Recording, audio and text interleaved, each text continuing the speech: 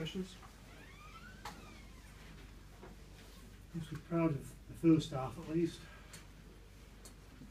Yeah, that was a big moment for us in the game to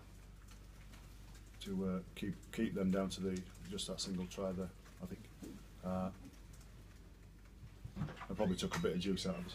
So with the amount of juice taken out of us in the first half, we needed a foothold in the other stage that second half, but we didn't.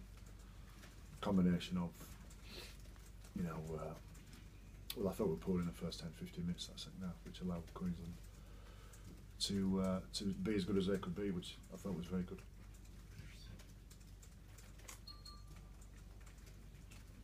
How do you stop North Queensland when they're running right, kind of like they did in the second half? Is there any way to do it? You know, I thought the physicality took its toll during that game. When their big fellas carried the ball up the middle of the field and then backed themselves, I didn't think we matched them physically. You know, we've been involved in a couple of these games in the past, and we've probably been unpicked or unlocked by, you know, some really smart football or a really smart shape or a player, a passage of player. I didn't think that was the case. I just thought they applied so much pressure to us that although we did a good job in defending them for the majority of the game, but we just physically started to drop off, and with as much effort and desire you start to do that. And then they came up with a couple of plays we just couldn't get there. So it's a difficult one. If they get a rolling like that, it's a difficult one. Defensively as well, 2 or 3 times, I think you must have thought you were over the line, especially that one with Jordan Miller. Yeah, and yeah, I would say North Queensland did a great job defensively as well. Pretty much shut down everything we had. I didn't think we threw a lot at them. I've got to be honest with you. I didn't think we really challenged them. You know, we backed ourselves. We were very, you know, full of vim, but we could have thrown a bit more at them, challenged them a bit more, asked a few more questions, I thought.